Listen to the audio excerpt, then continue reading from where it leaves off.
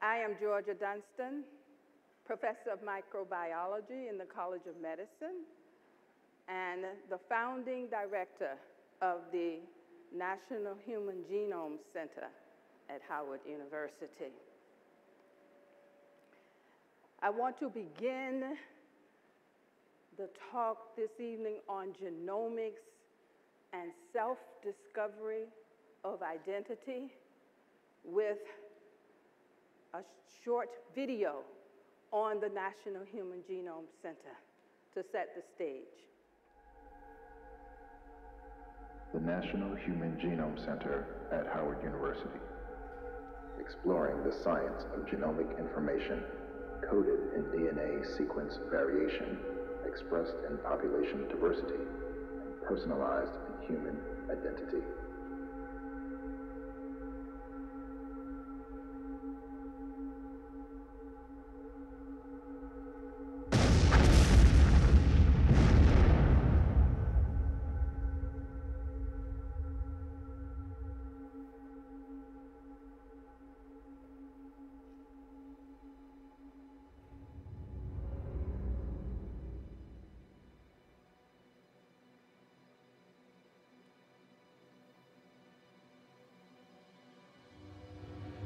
I want the country that eliminated polio and mapped the human genome to lead a new era of medicine, one that delivers the right treatment at the right time.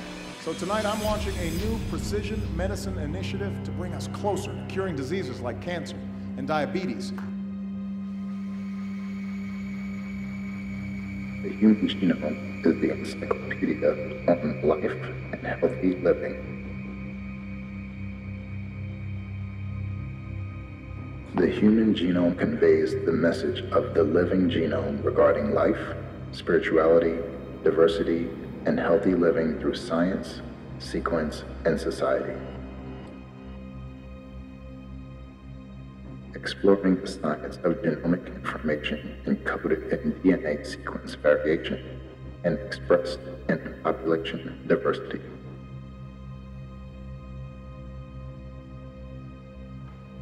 Knowledge that is now revealed in genome sequence variation, big data, speaks as an oracle on genomic information encoded in and expressed through all human life, past, present, and future. The mission of the National Human Genome Center in its second decade is to do the science and teach the knowledge gained from big data on DNA sequence variation and its interaction with the environment in the causality, prevention, and treatment of diseases common in African Americans and other populations of African descent, a natural experiment of nature.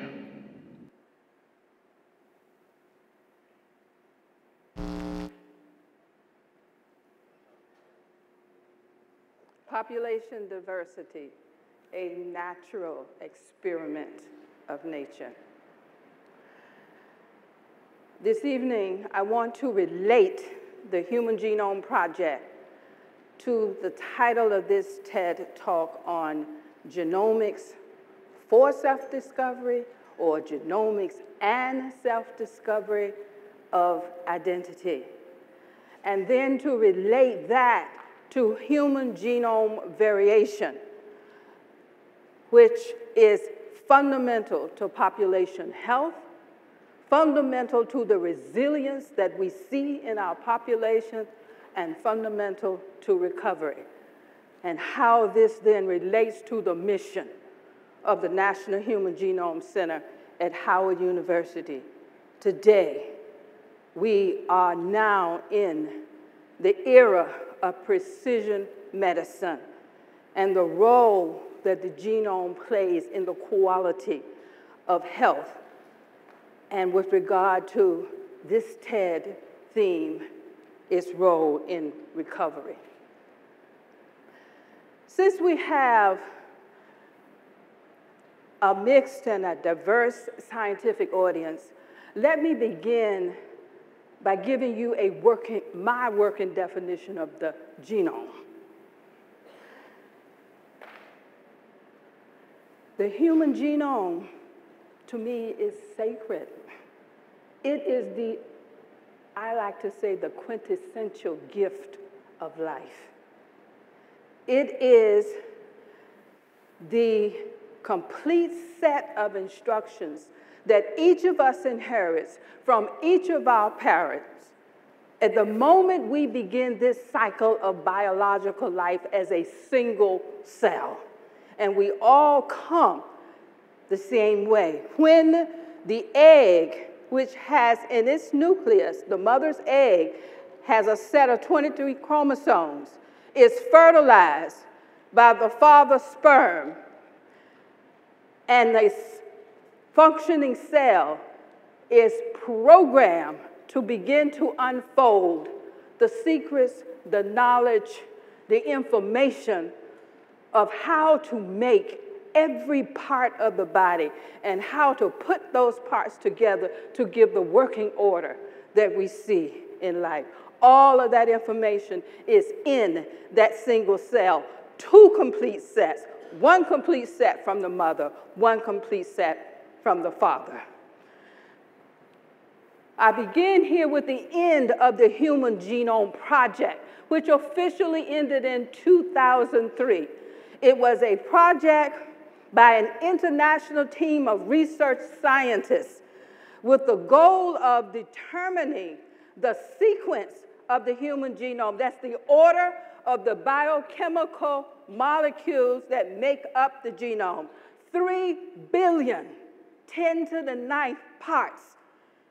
And the goal of the project was to determine the order of those parts. And those parts, 3 billion, consist of 4 different chemicals. So any of you who do jigsaw puzzles can imagine when I get to 500 pieces, I'm getting taxed, and then 1,000 is a tax. But the job of the Human Genome Project was to put in sequence order 3 billion nucleotides. And here you see an example of the cell at the top with its genome in its nucleus. The chromosomes contain the genetic information, DNA, which has been sequenced. The DNA codes for molecules, proteins, that are the workhorses of the cells. These proteins work together as shown here in the different colors. The green with the red with the blue work together to form a molecular machine. And those machines carry out the function to make a living cell. If you look at the inner circle, this is a replay of what has been the product of the Genome Project, which was to look at the molecular composition of the cell. And you'll notice that within the cell, you have the nucleus that contains the chromosomes that that contain the DNA with the information for making the parts of the body, when to make them, how much to make. All of that information is in this sequence. And the prevailing characteristic of this sequence is its pattern of variation. We read the information based on patterns of these 4 chemicals that make up the DNA. I put this slide here for you to show the fundamental place of our genome in not just biological life, but all of life. Within the cells, we know in biology, in its hierarchy, cells work together in community to make tissues. Tissues work together to make organs. Organs work together to make systems. Systems work together to make individuals. Individuals, although we see boundaries on the individuals, individuals are not random. Individuals are related in families. Families are related in populations. Each level of organization gives expression to a higher order of life that it is nested in. I really personally do not think that it takes a Ph.D. if we recognize that there is order in life from the micro level of the cell through every level of organization to whole populations to make a sequential step that humanity itself is nested in yet a higher order of life that it gives expression to. We choose to call that e-life. E-life for us is used for electron life because we are looking at the life of the electron that makes up the atoms, that make up the molecules, that make up the cells. And it is through collaboration with professors and students here at Howard, led by our Department of Physics, that I will mention later, that have given us this view of life from that which gives rise to all that we see. We are indeed unlocking the mysteries of life, and I would have you to appreciate that the genome is fundamental to it all. And moving through the human genome, then its character structure is its pattern of variation. It's all about life, biology, and identity. And I would say that with completion of the Human Genome Project comes a new knowledge base for life. It is a knowledge base that is as old as humanity and yet as new as the most recent discovery. I include this slide just to show methods that have been used to study and find the information in the genes. The goal of the Genome Project being to find all the genes that code for all the products that make up the body, with the promise that if we find the genes, we'll have another way of dealing with disease in any part of the body. This slide is just to show that diversity is most in African people. I would want to move on. This is a slide of the study that, a conference that we had at Howard, and this conference brought to front how we use patterns of variation in the genome to look for genes. In this day, after decades of research, we are poised to enter a new era of medical practice where detailed genetic and other molecular information about a patient's disease is routinely used to deploy effective patient-specific remedies to treat it. We are about to enter the era of precision medicine.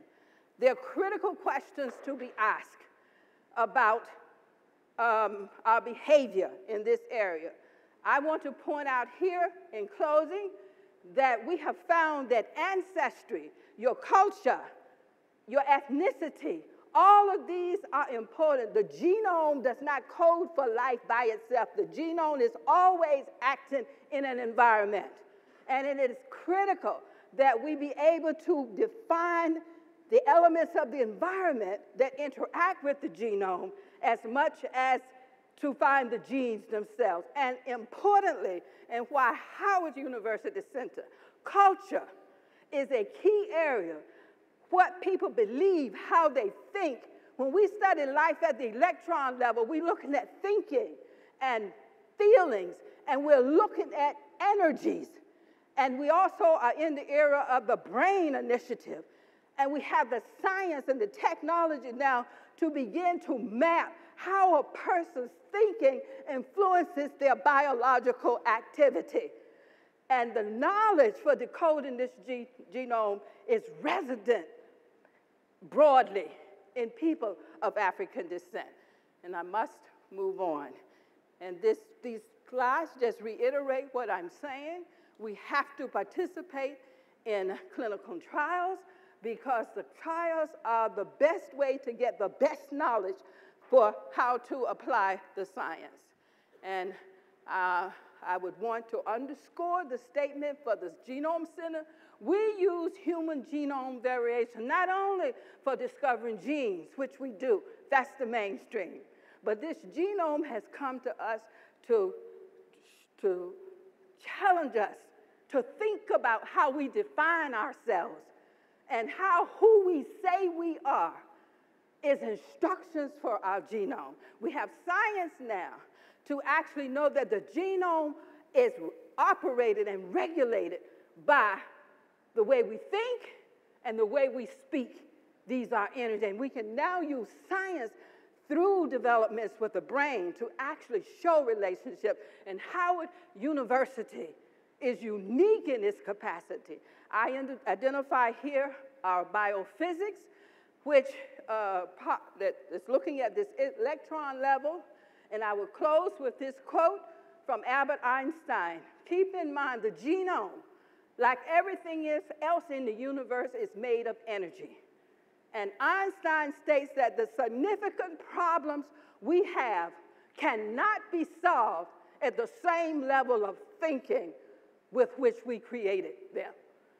We define the human genome as a living, sophisticated information and communication system, the most sophisticated known to man.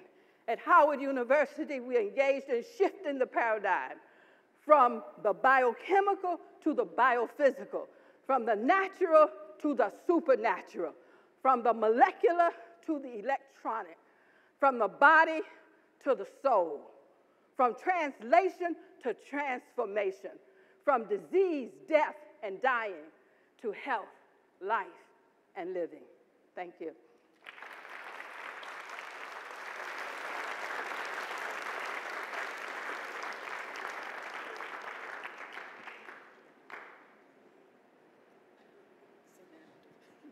Thank you. This is so interesting. I was reading today about epigenetics, and my work is in language and environmental conditioning around language. And I was a little concerned about the epigenetics and the way that it was moving, which is basically the work that you're talking about in recognizing the environmental factors on the genome, our DNA, and how that's being passed down. So if you could just maybe speak for a minute on developing that a little bit. Well, thank you for that, because it does give me a chance. Let's make the distinction for those, again, who, it's a broad background. Epigenetics is looking at expression of the genes, or what the genes make. And we want to find the gene, but we're interested in what does that gene do that causes it to be associated with disease. So epigenetics is the hottest, fastest, because it's all about knowing the environment, and not just your physical and chemical environment, but your energetic environment, which includes your psychological factors. I would go so far as to say science shows that the genome is voice activated. And we have to begin to look at the relationship, use our science to show your genome is your servant. It takes what you say is real, and its job is to give you the experience of that reality. The truth is then that we have to think about what we think about. We have to think about what we say, because the genome does not make any judgment. It will just take the power source that it is and give you that experience. If that's true, it makes you wonder, what can I think about? And use science to show the biology gives you a correspondence. Yes, sorry. Hi, my name is Daisa Grant.